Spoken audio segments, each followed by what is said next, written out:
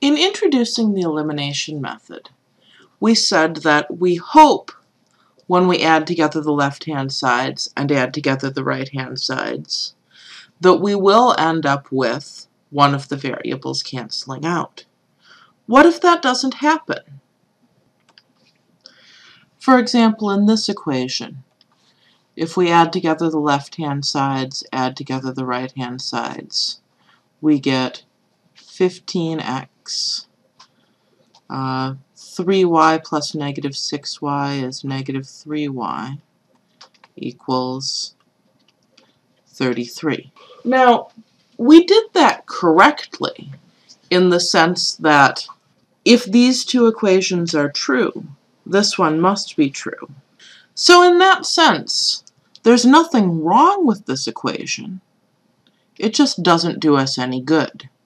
Why doesn't it help us? Because it doesn't have one of the variables in it. Why doesn't it help us? Because it still has two variables in it. Our goal was to get rid of one of the variables. When this happens, when neither one of the variables will cancel out, we need to do something to the equations first. In order for one of the variables to cancel out, it must have opposite coefficients in the two equations. In the last video, for instance, y had coefficients 7 and negative 7. Here, the coefficients of x are 4 and 11. Those are definitely not opposites. The coefficients of y are 3 and negative 6. Also not opposites. What can we do that lets us change a coefficient? Well, the only thing that we can really do to change coefficients is to multiply both sides of the equation by some number. What number should we multiply by? Well, we should choose a number to multiply by so that one pair of coefficients are opposite. In this system, I see that 3 times 2 is 6, so that means that if I multiply the first equation on both sides by 2, my coefficients of y will be opposite. So I start with this system. I'm going to manipulate this equation. I multiply both sides by 2. When I distribute, I'll get 8x plus 6y is 2 times 24 is 48. And so now instead of my original system, I've manipulated the first equation. So the first equation is now 8x plus 6y is 48. And the second equation I'm leaving alone. So I have 11x minus 6y is 9. Remember, minus 6y means plus negative 6y. Now if I add these together, 8x plus 11x is 19x. 6y plus negative 6y is 0y. 48 plus 9 is 57. We see that y has been eliminated. So 19x is 57. Divide both sides by 19. We get x equals 3. To find the value of the second variable, we should use one of the original equations, not one of the equations that we've manipulated. Why? Because if we made a mistake somewhere in the manipulations, using the manipulated equations to find the second variable will make that harder to catch. So I'm just going to use the first equation. So I'll have 4 times 3 plus 3y is 24.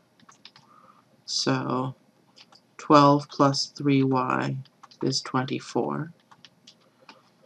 Subtract 12 on both sides, and we get 3y is 12. divide by 3, and we get y is 4. If we want to check then, we only need to check in the other original equation. Is it true that 11 times 3 minus 6 times 4 is 9? Well, 11 times 3 is 33. 6 times 4 is 24. That subtraction does in fact give us 9. So how do we decide what to multiply by? The short answer is, remember what we're trying to accomplish. So whichever variable we're trying to eliminate, we need a common multiple of the coefficients, and we need opposite signs, one positive, one negative. So let me show you an example that's really awkward as far as making this happen. And I'll show you a technique that always works. Say we have this system. 5x plus 7y is 11. 2x plus 11y is negative 12. There's nothing obvious to multiply by.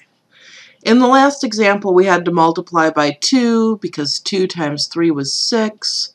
Here, we can't take 2 times anything to get 5. We can't take 5 times anything to get 2. 7, 11, nothing in common.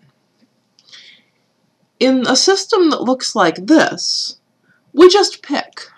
For the sake of this example, I'm going to pick x to eliminate. Notice that you could also choose y and get the same correct answer at the end. Your steps in the middle will just look different. Now, I don't know what to multiply by, but this will always work. We'll multiply the first equation by the coefficient in the second equation by the coefficient in the first, and make one negative. All right, we want to end up with one of our equations having a negative coefficient of x and the other one having a positive.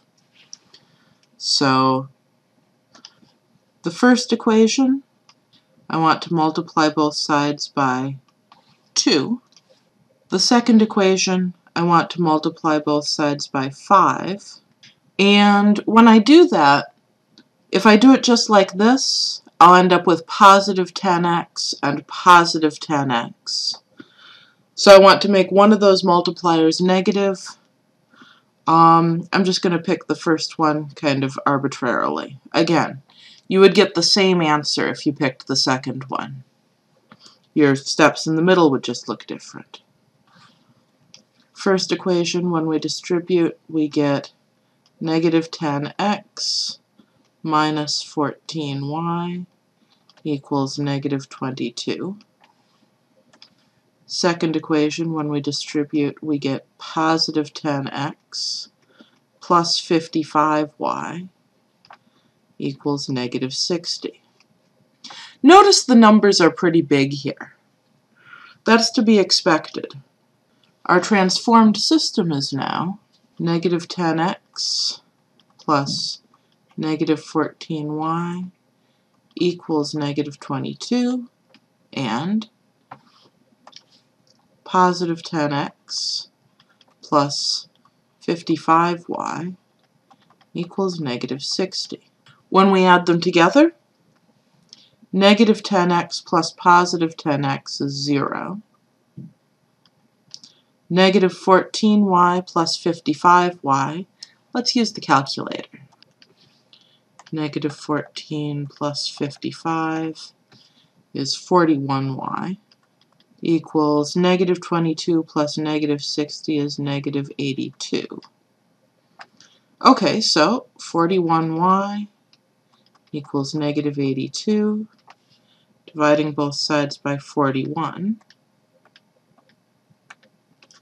We get y is negative 2. Now we go back again to one of our original equations to find out x. I'm going to pick the first equation. 5x plus 7 times, we've discovered that y is negative 2, is 11. 5x plus negative 14 is 11. Add 14 on both sides. We get 5x is 25, and therefore x is 5. Checking, we have 2 times, we discovered that x is 5, plus 11 times, we discovered that y is negative 2. Well, that's 10 minus 22, which is indeed negative 12. So, if we can't see what to multiply by, we can always pick something to multiply by swapping the coefficients. How will we know that we've done it wrong? How do we know that we picked the wrong thing to multiply by? Simply put, if no variable cancels out when you add, try again. If no variable cancels out, the number you chose to multiply by didn't work, so you should try a different number.